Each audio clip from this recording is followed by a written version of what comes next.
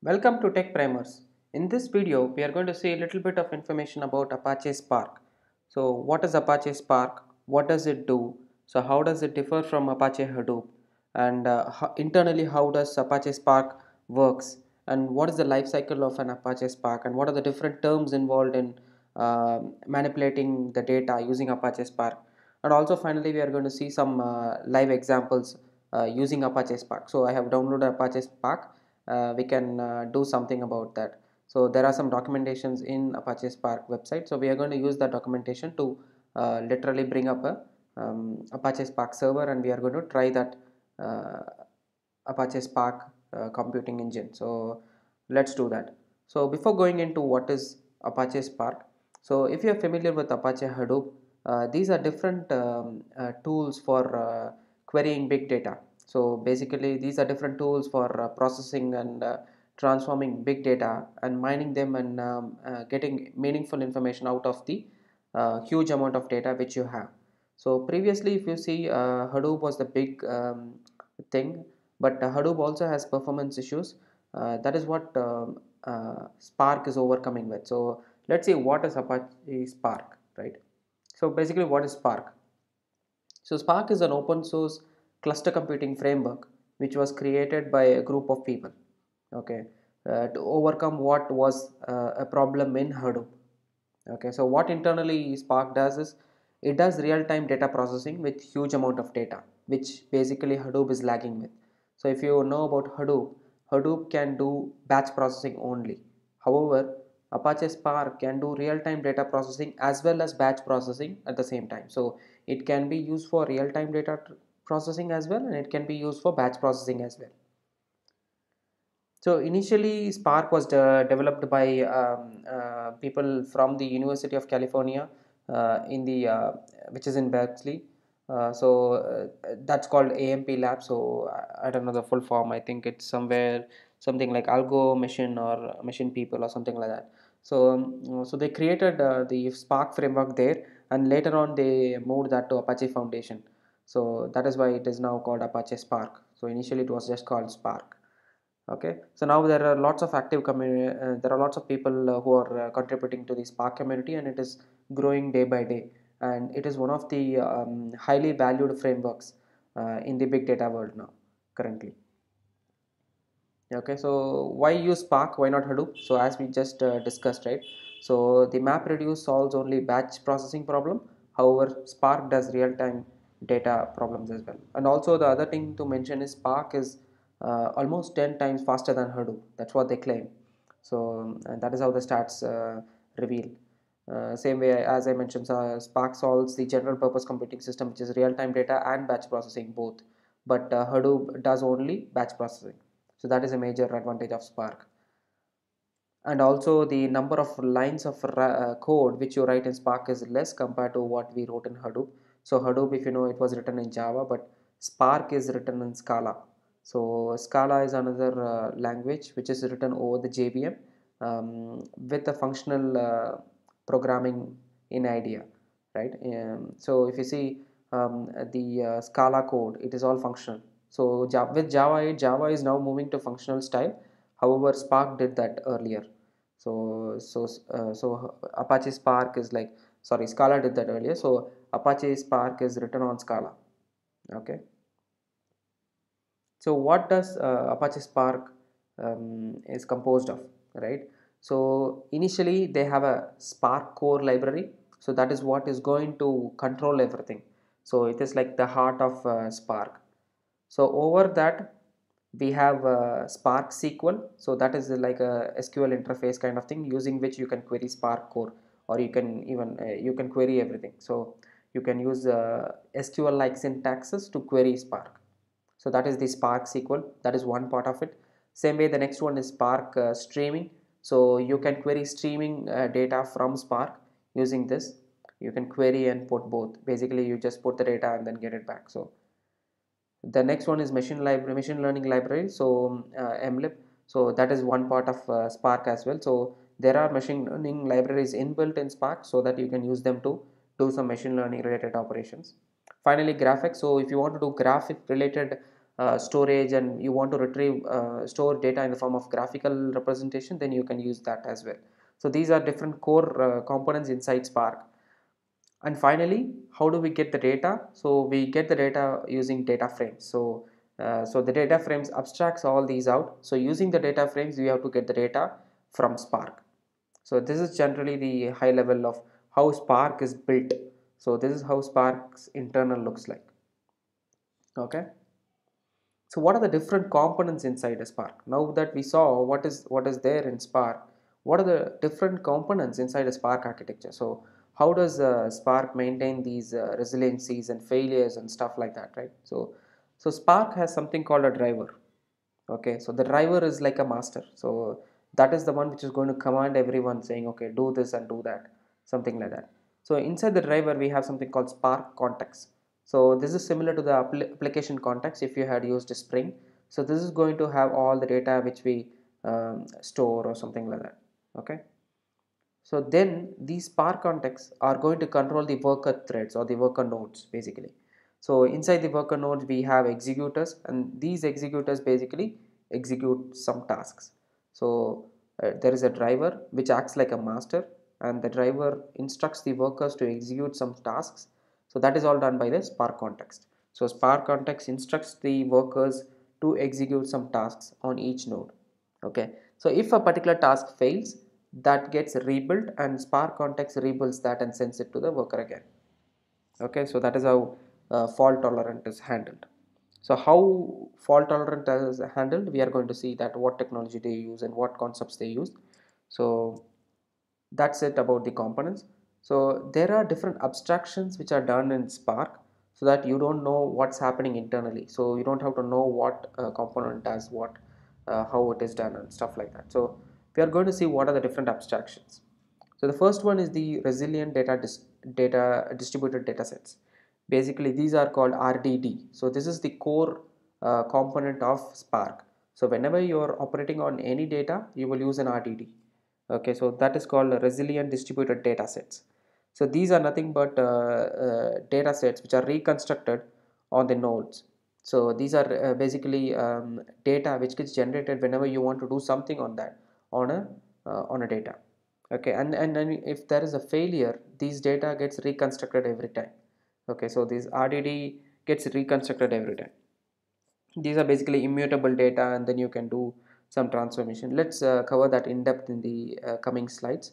Let's move to the next abstraction. So the next abstraction is the data frames or the data sets. So this we would have heard right from the previous slides. So data frames are nothing but an abstraction which is going to cover up all the Spring Core, SQL streaming, and machine learning library which Spark has. So data frames is another level of abstraction which is provided by Spark. There is something called D streams as well. D streams are for Spark related streaming API. So that is nothing but an API. So D streams is another API which we use for stream processing. Okay. So now let's see what is RDD, right? So we, as I said, RDD is resilient distributed data sets. But what are these used for? So these are used for transforming data. Okay, so these are used to generate data sets on which you can transform data. So if you see the definition, right, the transformations are generated as acyclic, directed acyclic graph. Basically, RDD uses the concept of DAG. So it uses DAG to transform objects or transform data sets. Okay, so the DAG can be recomputed during failure. So whenever there is a failure in the node, whenever there is a failure in the worker or the executor thread or the node, these DAGs are recomputed. Basically they are recreated. Okay, and finally there are transformations happening on this particular RDD. So what are the different types of transformation? There is something called map, there is something called filter, there is flat map, there are text files, etc. So you would have heard all these in Java streams. So these are just transformation techniques to transform data from one type to another. So these are just general concepts of transformation. So that is why you see the same names: map, filter, flat map, and text file. Okay, so that is RDD. So RDD is going to be the key for us to transform data using Apache Spark, and internally it can use map, filter, flat map, and stuff like that. Okay, and as I said earlier, these are immutable. So once you create an RDD, you cannot change it. So let's say when you are querying a data in the cluster, so whenever you do a RDD creation, it gets created and it is immutable. So when the data gets updated on the cluster, this RDD has to be reconstructed, okay, or recomputed basically. Okay, so that is why it is immutable. So RDD is immutable. So it just creates a snapshot of the data at that instance. So it creates a data set from that instance at that particular point of time. Okay, now let's move to the life cycle in Spark. So how does a typical life cycle in Spark look like? So how do I put the data? How do I get the data? So how do I need to do that, right? So the initial part is loading the data. So that is when different data sources come into picture. So you can load streaming data. You can load the data from the database, any database like Cassandra or relational database, or even the HSQL. Sorry, the HDFS file system. So you can or even the S3 Amazon S3 system. So all these are loaded as data sources into Spark. So it can accept any type of data source. So whether you have file system or the relational database or the key value store or anything else, so if you have the data stored somewhere, it can be loaded as a data store using the data sources. Okay, the next one would be the transformation. So once the data is loaded, we need to transform the data. So transformation is what is going to play a key role in transforming these data. So using the transformation, we use the map. For the transformation, we use the map, filter map. We would have seen that, right? So once the transformation is complete, we have to perform an action on the transformed data. So that is what action means. So once you, let's say you are going to filter out some data. So you have a collection of let's say vowels collection. You have you want to filter out only A or E. So then you do some operation, that is transformation, and then finally you end it saying, okay, I am done, just collect this, or group by, or do something with that, reduce it, or just compress it. So that is an action. And finally, whatever data we have got, it should be pushed to the UI dashboard for real-time analysis, or it can be persisted for future usage in the form of processed data, because these are processed, right? These are processed at that particular instance. So this is how a typical life cycle of Spark looks like. So if I convert this into points, so load the data into the cluster, you need to create RDD. So once you have created the RDD, you have to do transformation. Once you have done the transformation, you have to perform an action. Once the action is done, you have to create data frames out of it. Using the data frames, you can query the data, okay, or you can even run SQLs on the data frames. Okay, so that's it about Spark. So let's try what Spark is, right? So let's go ahead and try Spark. So I have installed Spark already. If you, it's not an installation as such. It's just a binary download. So I downloaded Spark already, and I have just unzipped it in my downloads folder. So this is the current version of Spark which is out there. It has Spark 2.1, and then it said it had Hadoop 2.7 inbuilt. So I'm not having any cluster, nothing. It's just plain laptop. I just have a MacBook Pro. So let's try what it does, right? So I'm in the bin folder. If you see, let's go to the structure of the Hadoop package. So you have jars, you have notice, you have yarn, you have sbin, you have Python licenses examples. These are different folders where these are pre-packaged and given for us. So there are some examples as well. So we are going to see those examples from the documentation which Apache has provided. So for now, we are going to first go ahead and start Apache Spark. Okay. So in order to do that, we need to run a command called spark shell. Okay, so where am I? Am I in the bin folder? Yeah, so I need to run a command called spark shell.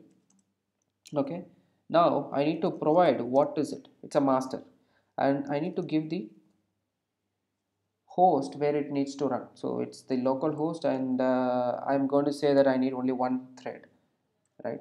Okay, I don't want to kill my machine. Okay, it's a very old machine, but yeah. So I'm just saying local one. So let this start up. Meanwhile, let's go to the documentation and then see.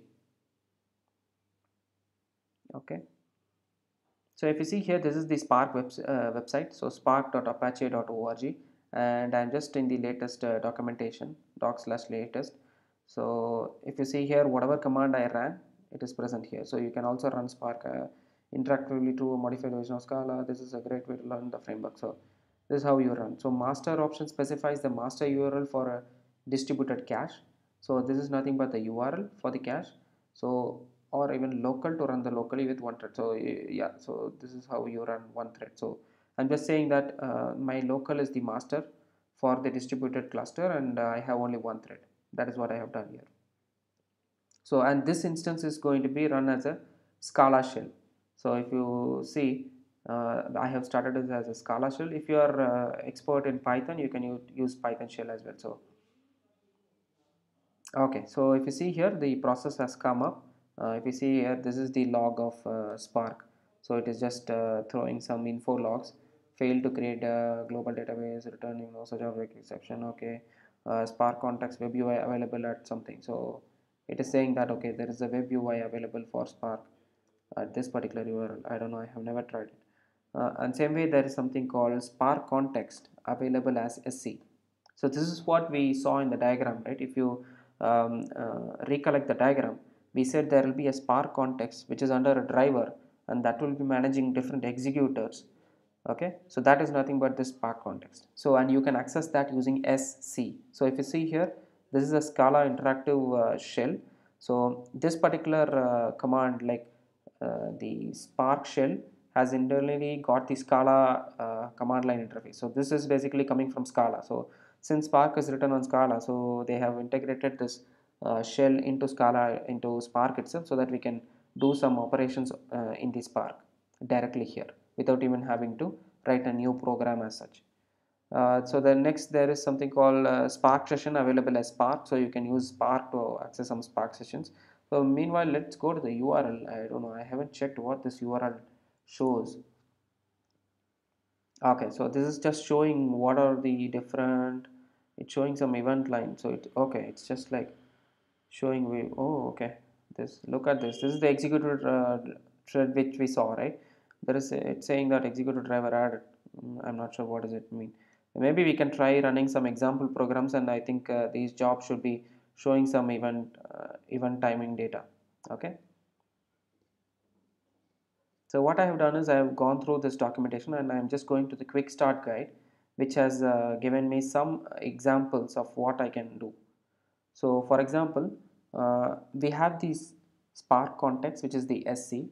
So using Spark, how can we do some operations on a file, right? So first, as you know, what we have to do is we have to do the RDD. So basically you have to load the data and then create an RDD. Okay, that is what we are going to do here. So what I'm going to do is there is a file called readme.md. I have opened one more tab here. Okay, and this is the same folder, and I have already created a file called readme.md, and it has the content of hello YouTube. Okay, so let's go to this. So what we are going to do here is we are going to read that readme.md file. Also there is a readme.md in the previous folder. We can actually we can go and read that file as well, because that has more content. So let's see if it works. So what I have done is I have just executed the command val text file equal to sc.text file of whatever. So this is a Scala syntax. If you're not aware about Scala, it's okay. Even I don't know Scala. It's just similar to Java, but it is slightly different than Java. But let's, for our case, we are going to understand Spark. So in order to understand Spark, you need to understand Scala as well. So I would suggest you go ahead and learn Scala as well. So I am also going to do that.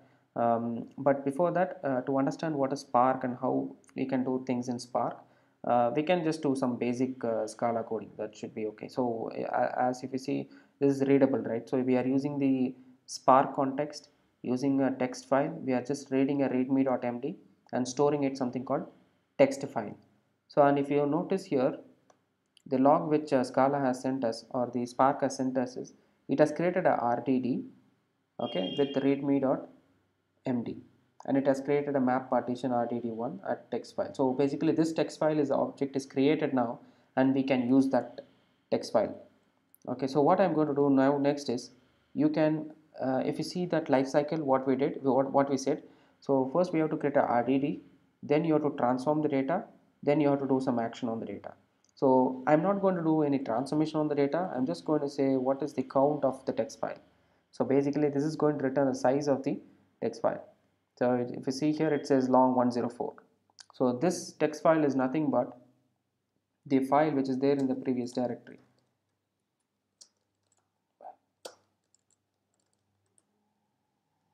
Why space is like creating issues. Okay, if you see here, this is going to return the size of the file which is there in this particular directory. So this particular file, if you notice, it is huge. So this is nothing but the readme file given by Spark itself. So that is what our transformation or the action has resulted in. Okay, so what we did is we just did an action, and then this is now returned a result for it. So this text file is now still there. So this is nothing but a RDD, and it is immutable. It is not going to change. Even if you change the content of the data, this is not going to change until you recreate the RDD. Okay, now let's do some transformation on this, right? So let's do some transformation on this data. So there are some samples which they have given already. If you see here, in the this is the documentation from the Apache Spark website. So what they are saying is do a text file dot count. This is going to return the number of items in the RDD. Maybe different for your readme, will change over time, similar to the other outputs. Okay, so that is what we did. We just saw the count of the size. So now next what we can do is we can get the first line in the file. So basically you can directly do that in Scala using the text file dot first. So that is what we are going to do now. Dot first. So this should return the first line. So if you see here, Apache Spark was the first line, right? So if you notice this file, yeah, Apache Spark with a hash was the first line, and that is what we got here. That is what we got it as a string. Okay, that is the result. So what we have done here is we have used Spark to read the file, transform, and then finally create an action, and then we got the output. So now let's do some complicated task, right? Now let's do some transformation. So if you notice here, we have the text file. Okay, we are going to use filter and then identify what are all the file lines which has Spark in them. Okay, so what are all the lines which has Spark in them? So that is what we are going to do here. So let me type this. So I'm going to say text file lines. I can create any object. I'm just saying text file lines. I'm using the text file and I'm saying filter. Okay, filter every line where line dot contains Spark. So wherever there is Spark, this is going to be filtered. Okay, so if you see, there is an RDD created for this as well. So there is an RDD created for text file and it is immutable. Same way now there is an RDD over this. Okay, now we can just say text file lines. Okay, this will just return the RDD because we didn't do any action on it, correct? So we did create only the RDD, but we didn't do any action on it. So we need to perform an action and then only we will get the result. So if you notice here, this count and the first, these are all actions. So we can do some action over this. Okay, so if you notice here, count is a type of an action. So if you see here, count is a type of an action. So we can do that. So this should return the number of lines which are there with Spark. If you see, the result is 20. So the number of lines which are there inside the text file lines is 20. Okay, so this is an action. So now you know what is RDD, right? So RDD is a immutable object which gets created from the data which we extracted basically. So that's why RDD is like a data set. So it's like a resilient distributed data set. You can create multiple RDDs from a same RDD. That is what we did here. From a text file RDD, we created text file lines RDD, and over that we just did some action to get some results. So for example, we did a count and we got some results. So that is an action.